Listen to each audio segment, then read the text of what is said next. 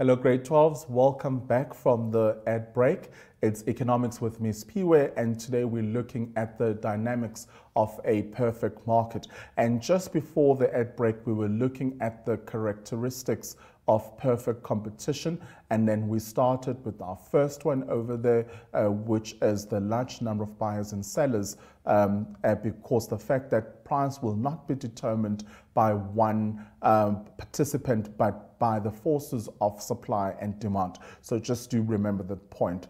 Moving right along, so when there are many sellers, the share of each seller in the market is so small that the seller cannot influence the price. Okay, so the number of sellers in the market does play an important role in order to condition this particular market. So the fact that we have many sellers in this market, it means that the pie gets smaller and smaller, and then you end up with just a little piece.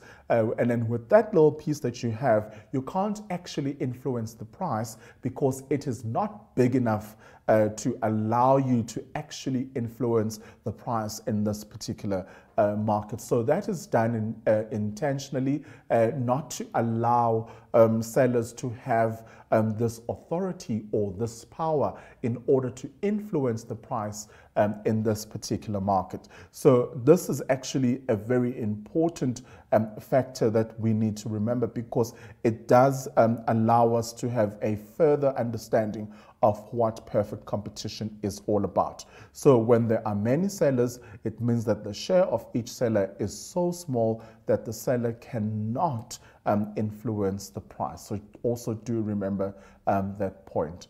So sellers are price takers. They accept the prevailing market price. If they increase prices above the market price, they will lose customers. Okay, so I explained earlier on what price takers are. So you take the price as it is determined by the forces of supply and demand.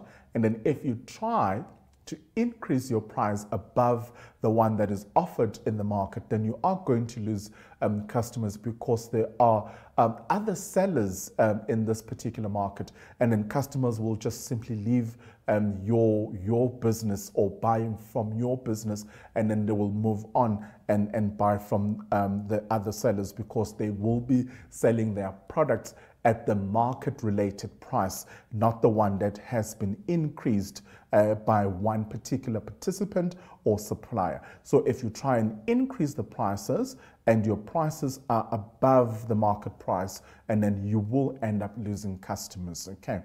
All right, so some interesting points that we've just mentioned. So now it's time to move on to our next factor, the point that all products need to be homogeneous. So in other words, all products need to be identical. So you can't have a seller that is selling a slightly different product than that of other sellers or of that of other competitors. So that is not permitted in this market space. So we must actually ensure that all products are identical, because if your product is slightly different, it means that you have an influence of persuading other customers to come and buy your product, because the features of your product are slightly different to those of your competitors. So that is not allowed in this market space. So all products need to be identical, and that is one of the requirements in terms of perfect competition.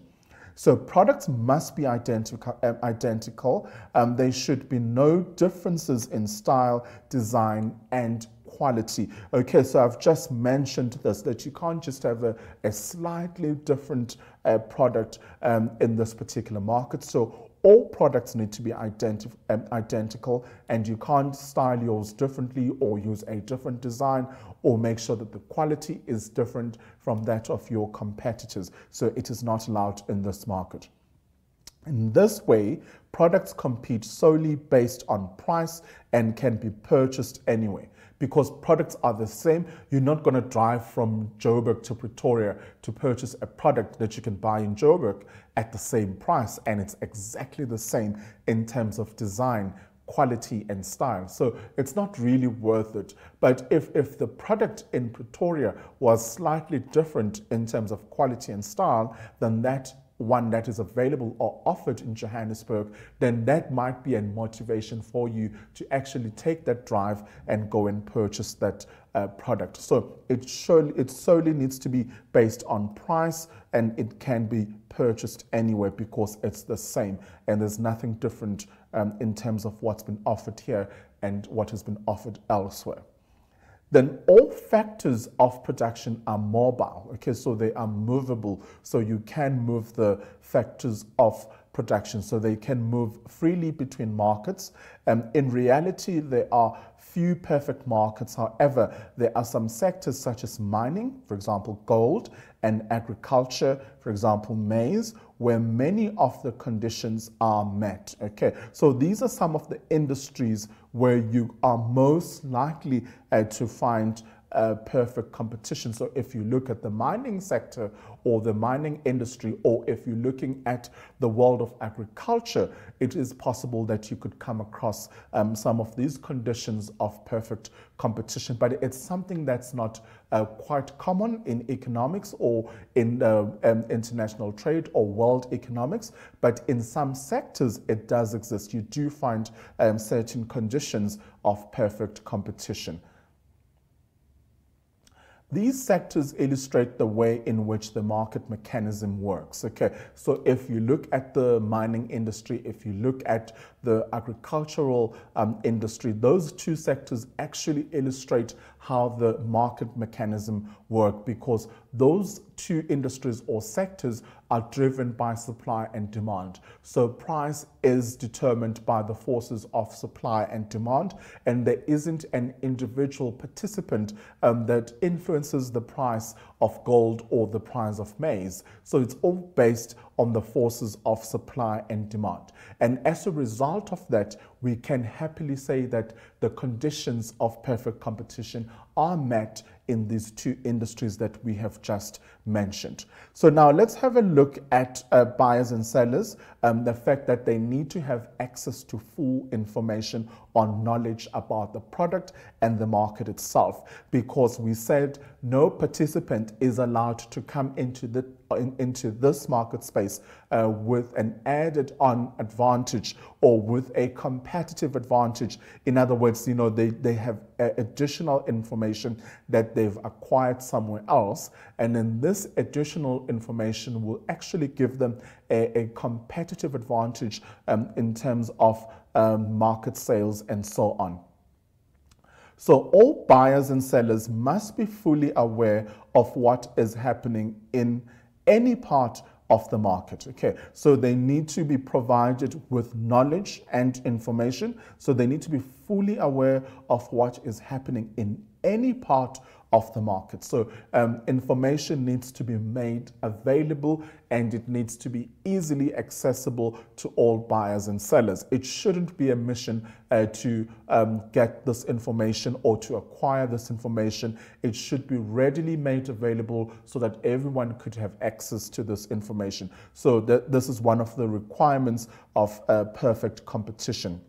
Technology has increased competition as information is easily obtained via the internet. Okay, so we know that technology has helped us so much, and also just as consumers, because now we can Google information, we can look up products, we can compare pricing, we can see what people are paying elsewhere, and then we can see if we've been charged a fairly reasonable price. So technology has played an important role in terms of the increased competition that we now see, because information is easily obtained via the internet. And you know that when you want to buy a product, you can easily look it up on the internet and get all the information that you need.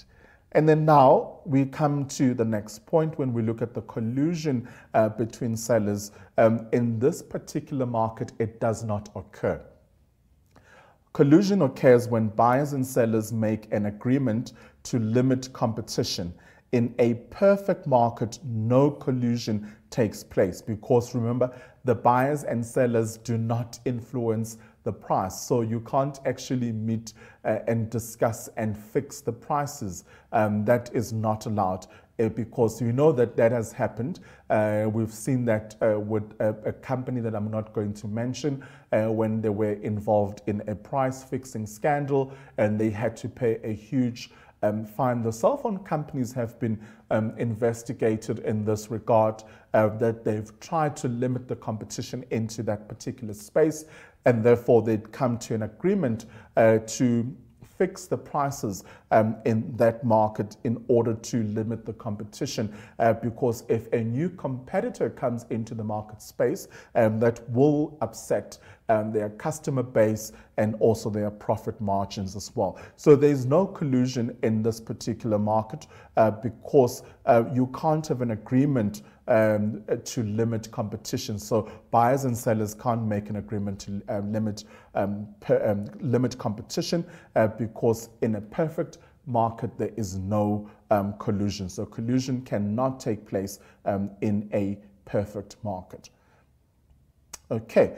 Moving on to our next point. So buyers and sellers base their actions solely on price. Homogeneous products fetch the same price, and therefore no preference is shown for buying from or selling to any particular person. Okay, so the fact that the price is the same and that the buyers and the sellers are all involved in buying and selling an identical product or a homogeneous product. So really, I mean, there isn't particular preference that is shown for buying or from selling to any particular person, because here it's more like a generic market. It doesn't really matter where you purchase your product from. The quality will be the same and the price will also be the same. So it is rather pointless to go to all the trouble of driving 50 kilometers to go and purchase a product when you can buy it a kilometer away. So there is no particular preference that is given to any of the buyers and sellers in this market.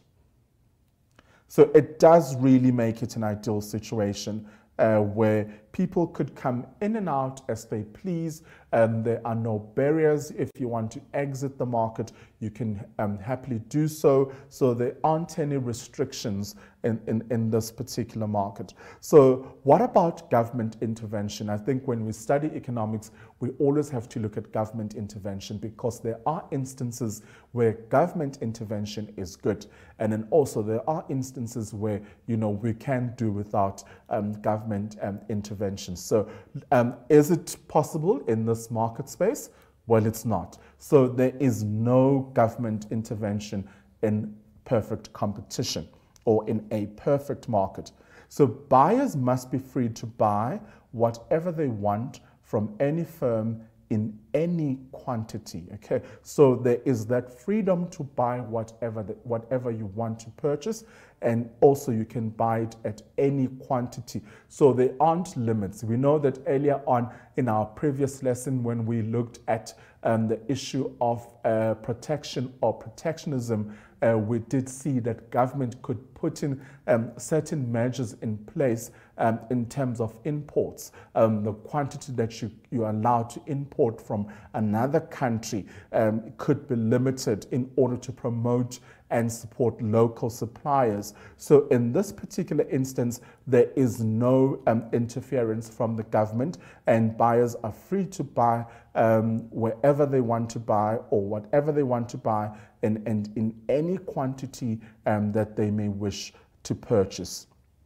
Moving on, sellers must be free to sell what, how much, and where they wish. Okay, so they can sell whatever they want, whatever quantity, and also they can sell wherever they wish to sell their products. So there is freedom in terms of movement in this particular market, and you aren't restricted to a particular area because when there is government intervention, government could say, this is your market space and you can't explore this market because you need A, B, and C in order to enter that market space. But here we seem to have, free movement. People are allowed to sell whatever they want to sell at the quantity that they wish to sell and wherever they want to sell. So there aren't restrictions in terms of where they can be based, what they can sell, and the quantity that they can also sell. So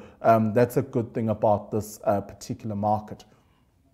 There should be no state interference and no price control. So government cannot control or influence the price because the price here is determined by the forces of supply and demand.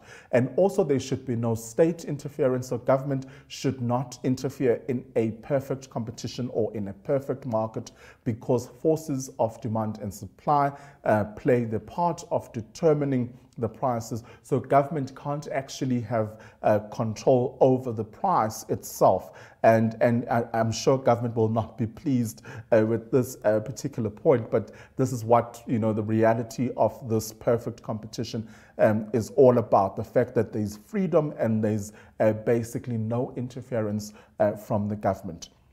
Buyers should not form groups to obtain lower prices, nor should sellers combine to enforce higher prices. Okay, this I quite like, I must say, that as buyers you can't say, well, we will buy at large quantities in order to lower the price, because, you know, in an imperfect market that sometimes occur where buyers will then form groups and they will purchase goods and services in larger quantities, and in so doing then they lower the price. But in the perfect competition you can't do that.